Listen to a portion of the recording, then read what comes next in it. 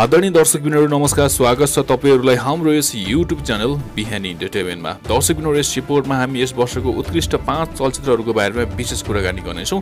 तपाईहरुले हाम्रो यस रिपोर्टलाई अन्त्यसम्म हेरेर साथ दिनुहोला। हाम्रो यस युट्युब च्यानल सब्स्क्राइब गर्नुभएको छैन भने सब्स्क्राइब पनि गर्न नभुल्नुहोला। दर्शकबिनहरु, यो वर्ष संख्यात्मक रूपमा 100 वटा चलचित्र रिलिज भएको रेकर्ड छ।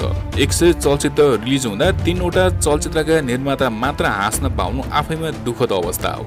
यो वर्ष अधिकांश चलचित्रलाई दर्शकहरूले बताएनन्। केही चलचित्र राम्रो समीक्षा पाउँदा पनि चल्न सकेनन् भने केही चलचित्रलाई समीक्षकले नरुचाउँदा पनि बम्पर कमाइ गरे।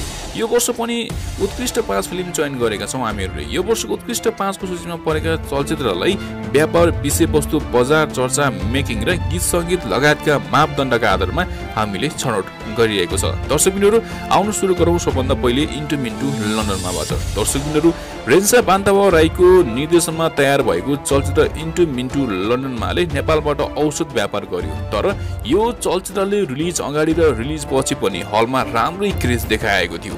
प्रेम कथामा निर्माण भएको यो चलचित्रलाई दर्शकले रुचाए। चलचित्रको मेकिङ उच्च थियो भने कलाकारको अभिनयले पनि प्रभावित बनाएको थियो। दर्शकहरू, गीत संगीतकै हिसाबले पनि यो चलचित्र अब्बल रहन सक्यो।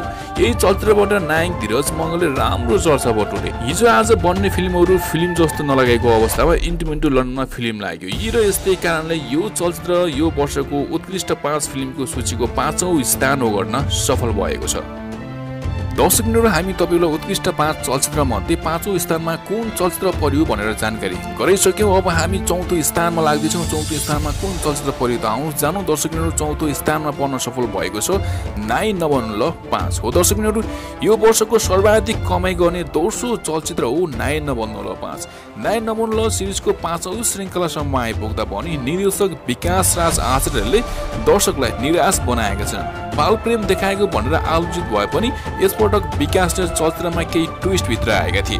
मान्छे मरे पनि प्रेम मर्दैन भन्ने थीममा तयार भएको यो चलचित्र गीत संगीतका हिसाबले पनि अब्बल रह्यो। चलचित्रको लोकेसन मेकिङ पनि दर्शकलाई रिजाउने खालको नै थियो। नायिका सोच्नेमा खड्काको दोहोरो भूमिकाले दर्शकलाई सरप्राइज दियो। व्यापारदेखि चर्चाका हिसाबले सफल मानिएको यो चलचित्रको विषयवस्तु पनि कमजोर थिएन। यी र यस्तै कारणले यो वर्षको उत्कृष्ट 5 चलचित्रको 4औं स्थान ओगट्न 9.5 सफल भएको छ। हो दर्शकबिनहरु, त्यसैगरी 9.5 पछि सोच्दैमा खडाको अर्को फिल्म बुलबुल तेस्रो स्थानमा पाउन सफल भएको छ। हो दर्शकबिनहरु, टेम्पो ड्राइभर महिला र उनको मनोविज्ञानलाई निर्देशक विनोद पौडेलले पर्दामा सूक्ष्म रूपमा उतारेका थिए। यो चलचित्रलाई समीक्षकले उत्कृष्ट भनेका छन्।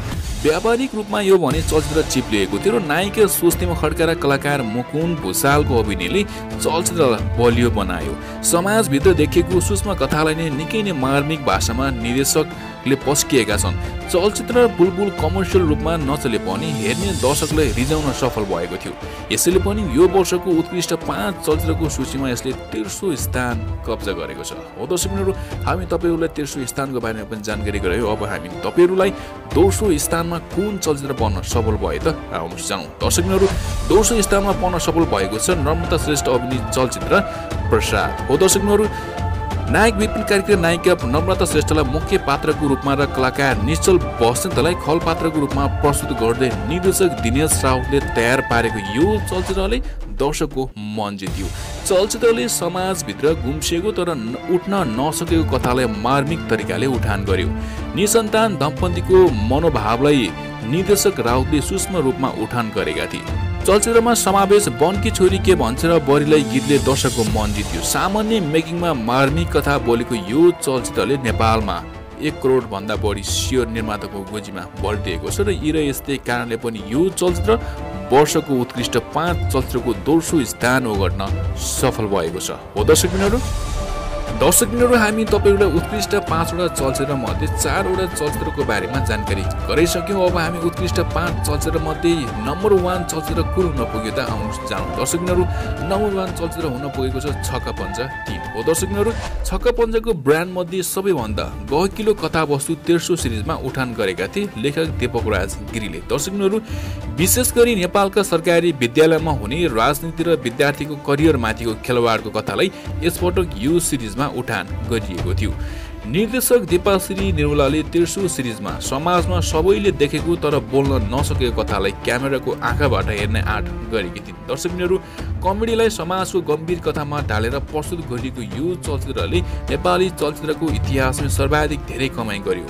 16 करोड भन्दा बढी ग्रस कलेक्सन गरेर अहिलेसम्मकै ब्लकबस्टर बनेको यो चलचित्रमा कलाकारको अभिनय पनि उत्कृष्ट छ। चलचित्रमा समावेश पहिलो नम्बरमा बोलको गीतले दर्शकलाई तान्यो। सामाजिक कथालाई कमेडीको माध्यमबाट प्रस्तुत गरेर दर्शकको मन जित्न सफल भएका कारण चलचित्र छक्का पञ्जा 3 यस वर्षको उत्कृष्ट 5 चलचित्रको पहिलो स्थानमा दमदार रूपमा कब्जा गर्न सफल भएको छ। हो दर्शकबिनहरू, हामी तपाईहरुलाई उत्कृष्ट 5 चलचित्रहरूको बारेमा जानकारी गरायौं। तपाईहरुको नजरमा उत्कृष्ट 5 चलचित्रहरू कुन कुन हुन सक्छ कृपया कमेन्ट बक्समा बताउनु होला। साथै हाम्रो YouTube च्यानल सब्स्क्राइब गर्नुभएको छैन भने सब्स्क्राइब पनि